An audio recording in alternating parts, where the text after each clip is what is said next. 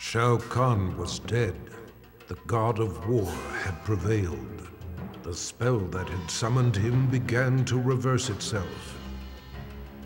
As he slowly faded from this place and time, Kratos was approached by Raiden and Fujin.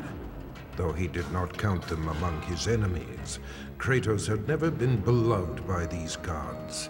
He prepared for combat. To his surprise, they bowed to him, a show of respect he had not seen from an immortal in many an age. Raiden explained that though his motives were not pure, Kratos had saved Earthrealm. He was owed a debt of gratitude.